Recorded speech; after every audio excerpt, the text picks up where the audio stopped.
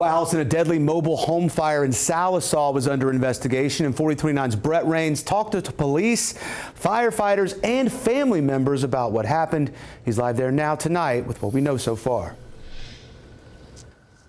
Well, family members did not want to talk on camera. They tell me Charles Tinsley only lived here on South Main Street in Sallisaw for a few months when the fire happened. Now tonight, police and state fire marshals are investigating his death. They say right now there are no obvious signs of foul play.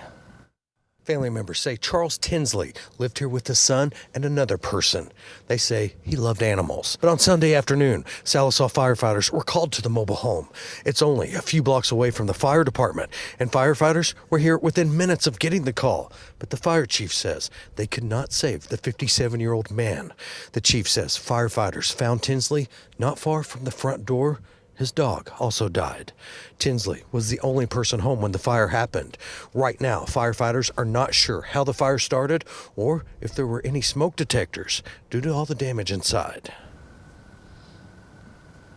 And investigators and family members are now waiting on reports from the medical examiner's office to determine exactly how Tinsley died.